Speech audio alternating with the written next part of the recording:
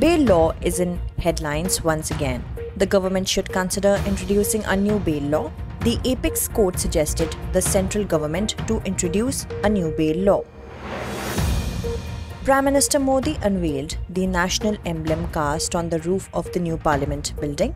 New Parliament building is being constructed under the Central Vista project. Lion Capital was adopted as the state emblem of India on January 26, 1950. Trade eased amid restrictions. RBI announced to set up rupee settlement system. Now, trade can be carried out in local currency. Red Panda Augmentation Program launched.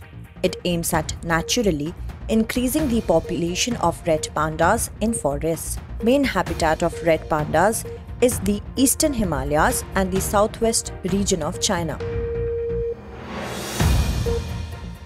Global Gender Gap Report 2022 released. Iceland, Finland and Norway ranked first, second and third respectively. India's position is the worst in terms of women's health and survival. Recently, the Parliamentary Standing Committee on Law and Justice, constituted under the chairmanship of Sushil Kumar Modi, has recommended amendments to the Mediation Bill. Notably, Mediation Bill was meant for institutionalization of mediation and establishment of the Mediation Council of India. The committee stated that making pre-litigation mediation mandatory will delay the disposal of cases. It may prove to be an additional tool in the hands of truant litigants. It recommended that the pre-litigation mediation should be made optional, that is, offered as an option only to those who are willing to mediate. It also recommended that the bill should be implemented in a phased manner. The committee has warned the central government against the powers granted to the higher courts to frame mediation rules. Clause 26 of the bill empowers the Supreme Court or the High Court to make rules for the court-annexed mediation. The committee has termed Clause 26 as unconstitutional. It also recommended that specific provisions should be made in place of the existing provision of Clause 26.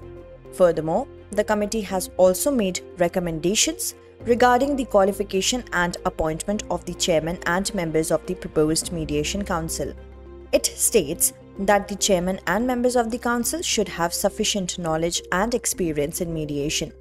According to present provisions of the bill, people dealing with problems relating to alternative dispute resolution can become members and chairmen of the council. Appointment of the chairman and the members of the proposed council by a selection committee constituted by the central government is also recommended.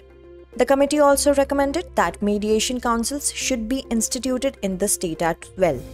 These state mediation councils should function under the overall superintendence, direction and control of the Mediation Council of India.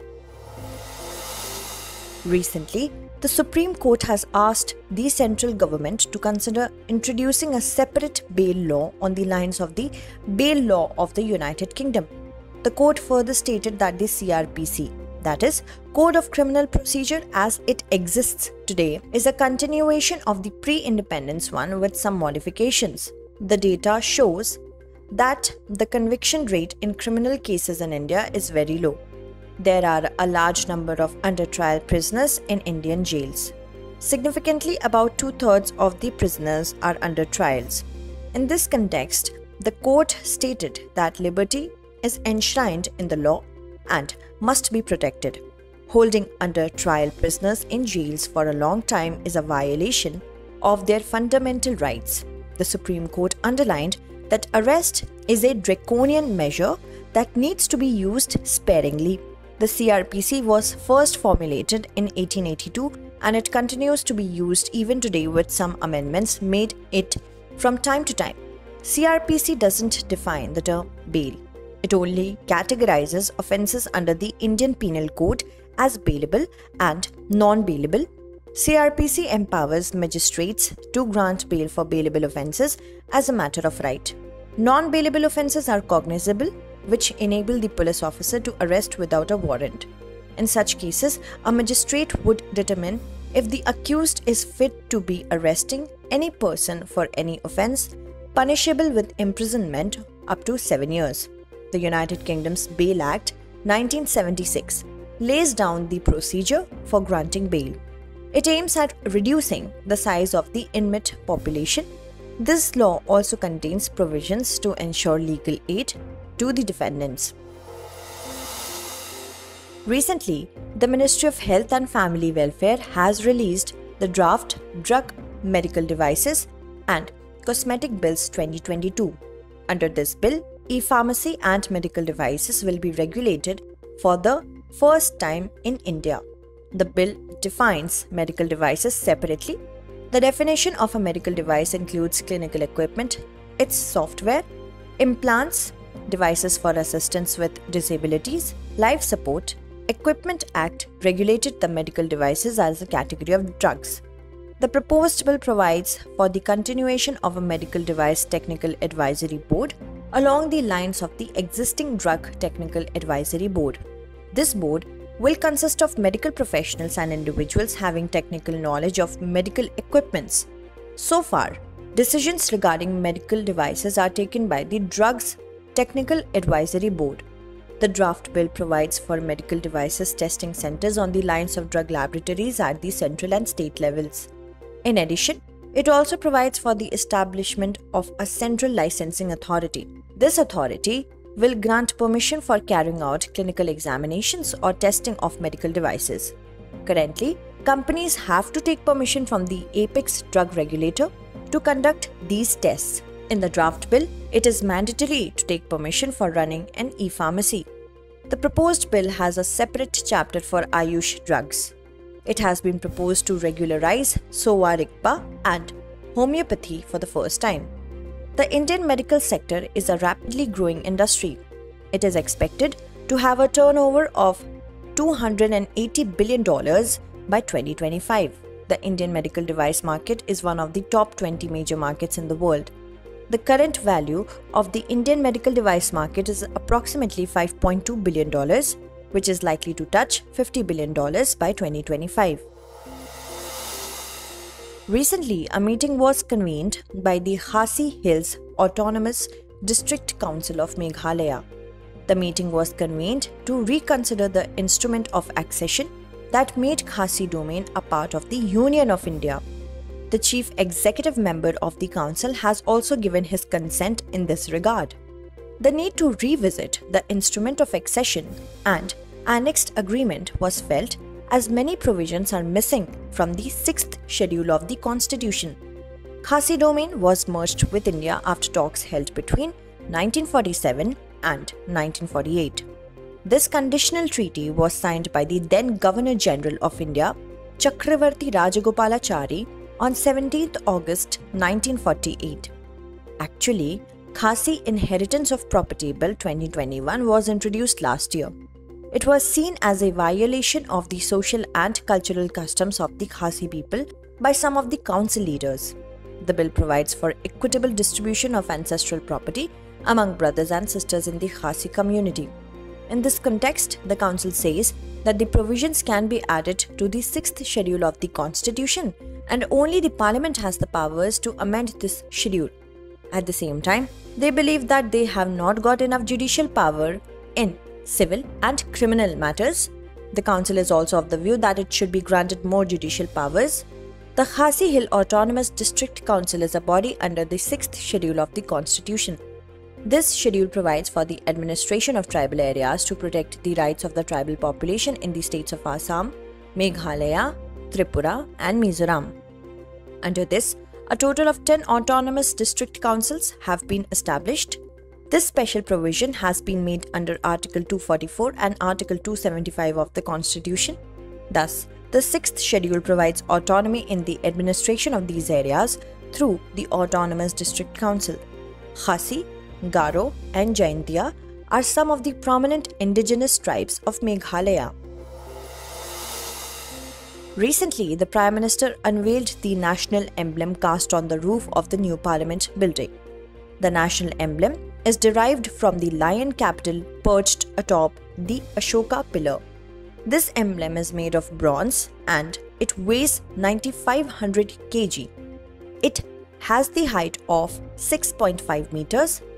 A steel structure weighing about 6500 kg has been built around the emblem to support it. A new Parliament building is being constructed under the Central Vista project. This building will be in the shape of a triangle. Its interiors will have 3 main foundation stones of the new Parliament building with the state-of-the-art facilities in December 2020. The profile of the Lion Capital was adopted as the state emblem of India on January 26, 1950. It is considered as the biggest symbol of governance, culture and peace. Actually, Sarnath is the location where Buddha delivered his first sermon after attaining enlightenment. Therefore, Emperor Ashoka built the Ashoka pillar in the 3rd century BC in Sarnath. The 4 lions present in the Ashokan pillar are considered as symbols of pride, confidence, determination, and strength. The chakra present in the Ashoka pillar is considered as a symbol of justice and energy. It is also a symbol of the continuous progress of the newly liberated country. A bull, horse, and elephant are also present at the bottom of the Ashoka pillar, which are symbols of Indian diversity, agricultural culture, and valor. Recently, the Archaeological Survey of India has started the work of conserving an ancient Buddhist site located in Karnataka. The estimated cost of this project is about 4 crores. The Buddhist site is situated on the banks of Bhima River in Sannati and Kannaganahalli villages of Kalaburgi, district of Karnataka. Sannati and Kannaganahalli were small and ordinary villages. A Kali temple existed in Sannati village till the year 1986. The Kali temple's wall collapsed, and while clearing its debris, Ashokan edicts were found in the temple's foundation.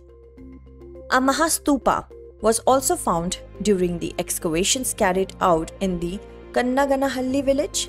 It was referred to as Adhuloka Mahachaitya, or the Great Stupa of the Netherworlds, in the inscriptions.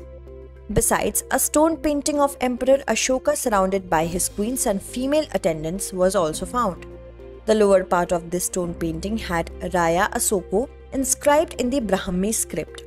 It is believed that the excavated Mahastupa is the largest stupa of its time, and the stone painting is the only surviving image of the Maurya emperor. Surveyors believe that the Mahastupa is believed to have been developed in 3 constructional phases, namely Maurya, early Satvahana, and later Satvahana periods stretching from 3rd century BC to 3rd century AD. This stupa was later destroyed in an earthquake. The excavation work of this site was done by ASI from 1994 to 2001. However, efforts were not made to conserve the excavated objects. In the ongoing conservation plan, the remains of the Mahastupa recovered during the excavation will be restored in their original place without any ornamentation. Recently, the Reserve Bank of India has announced to set up international trade settlement mechanism in Indian rupee. It is aimed at trading in the local currency with the country concerned. It also aims to mitigate the impact of trade sanctions and establish an alternative payment system for international trade payments. Furthermore, it is aimed at supporting and facilitating the growing interest of the global trade community in the Indian rupee. Authorized dealer banks will have to open rupee Vostro accounts in India for utilizing this system. Authorized dealer banks are those banks which are authorized for carrying out financial transactions related to foreign trade. Besides, these banks also are required to take permission from the Central Office of the Foreign Exchange Department of RBI, Mumbai. Then, the Indian importer will have to deposit the value of goods or services in the Vostro account of the country concerned. A Vostro account is an account a correspondent bank holds on behalf of another bank. For example, HSBC Vostro account is operated by SBI in India. According to the RBI, under this system, the determination of the exchange rate of currency between the trading partner countries and India will be market-based. Furthermore, Indian traders can also get advance payment for exports through this system. RBI has directed that Indian banks will have to ensure that funds available in these accounts are used for payment obligations related to order already exported before allowing advance payments of exports. Experts are of the view that this system will aid in trading with Russia and Iran. It will also be easier to maintain foreign exchange reserves and prevent the rupee's value from declining. Recently, WEF, that is World Economic Forum, has released the Global Gender Gap Report 2022. This report presents disappointing statistics for India. According to the report, India is ranked at 135 out of 146 countries with a score of 0.629. Iceland, Finland, and Norway are ranked first, second, and third, respectively. Among the neighboring countries, India's performance remains worst except for Pakistan and Afghanistan, while Bangladesh has topped in terms of the better status of women. Significantly, India ranked 112th out of 153 countries in 2020 and 140th out of 156 countries in 2021. According to the report, India is at the last position, that is 146th in terms of health and survival, whereas India is in the best position in terms of political empowerment, which is one of the 4 dimensions of the report. The report also mentions that it will take about 132 years for the world to reach gender parity, while the South Asian countries will take about 197 years for achieving the same. The Global Gender Gap Index is based on 4 dimensions, which include economic participation and opportunity, educational attainment, health and survival, and political empowerment. Countries are ranked on the basis of these dimensions. In this index, 1 is the highest score, indicating a state of equality, while a 0 score indicates a state of complete inequality. This index benchmarks the current state and evolution of gender parity across the 4 key dimensions mentioned above. Recently, researchers have discovered a new species of the evergreen tree in Thiruvananthapuram district of Kerala. It belongs to the Meliosa genus. Significantly, this new species has been discovered in the Agasthyamala Biosphere Reserve located in the Western Ghats of Kerala. Hence, it has been named Meliosa agasthyamallana. The identification of the new species has taken the total number of species of Meliosa found in India to 25. However, only 2 mature trees have been spotted so far in its natural habitat. Researchers have stated that this new species is very similar to Meliosa pathala maliana and Meliosa whitiana, but detailed studies revealed that it is to be distinct from all the others hitherto. This newly discovered species has brown bark and solitary flowers, which are yellowish pink in color. Flowering and fruiting occur during April to July. They grow at a height of about 6 to 9 meters and have drooping branches. It is worth noting that the evergreen forest of the southern Western Ghats are home to numerous endemic species, including 7 species of Meliosa. The researchers came across the new Meliosa species at about 1200 meters. Recently, Padmaja Naidu Himalayan Zoological Park program aims to increase the population of red pandas naturally in the forest. The Himalayan Zoological Park will release 20 of these endangered red pandas into the wild for about 5 years. Notably, this is the first of its kind program in India. It is worth mentioning that the red panda is a mammal. It is mainly found in the eastern Himalayas and the southwest region of China. In India, it is mainly found in Sikkim, Meghalaya, Arunachal Pradesh, West Bengal, etc. Both Elurus fulgens, that is Himalayan red panda, and Elurus fulgens stiani, that is Chinese red panda, are found in India. The Siang River in Arunachal Pradesh divides the territory of Himalayan and Chinese red panda. The red panda enjoys legal protection under Schedule 1 of the Indian Wildlife Protection Act 1972. It has been classified as endangered under the IUCN Red List. The red panda is the state animal of Sikkim. It is to be noted that Padmaja Naidu Himalayan Zoological Park is located in Darjeeling, West Bengal. It is home to a variety of animals. It is authorized for the conservation and breeding program of red pandas, snow leopards, Tibetan wolves, and other endangered animal species of the eastern Himalayas. It is one of the highest altitude zoos in India and is situated at a height of about 2000 meters. It is also known as the Darjeeling Zoo. This zoo is known for its breeding and conservation programs. This zoo started a breeding program to conserve the red pandas in the 1990s. Recently, a 3-day Akhil Bharatiya Shiksha Samagam was organized in Varanasi. In this Samagam, various stakeholders deliberated upon the changing scenario of higher education and the diverse approach of NEP, that is, National Education Policy 2020. Furthermore, best practices and ideas to take forward.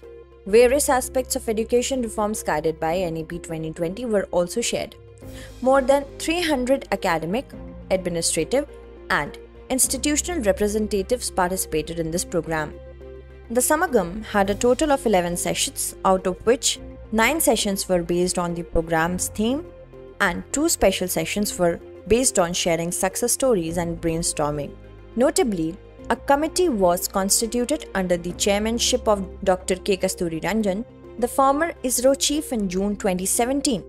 This committee presented the Draft National Education Policy in May 2019. NEP was implemented in 2020 based on the recommendation of the committee.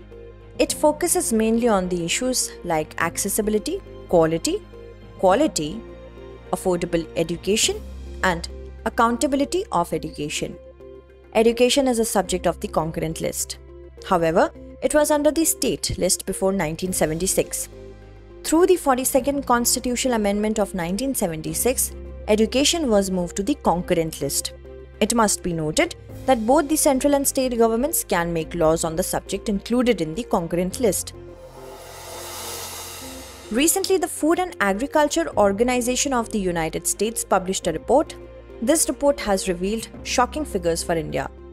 The report mentions that about 70% of Indians cannot afford nutritious food. If we look at the population pattern of India, then the condition of children is quite worrying. According to the report, India ranked first among neighboring countries in terms of lack of nutritious food for children in 2020, while it was second only to Pakistan in terms of child stunting. It is worth noting that if a child doesn't grow with the increase in his or her age, then it is called child stunting. Apart from this, in the case of breastfeeding of children below 5 months, this figure was satisfactory with 58% in the year 2020. However, it still remains a matter of concern.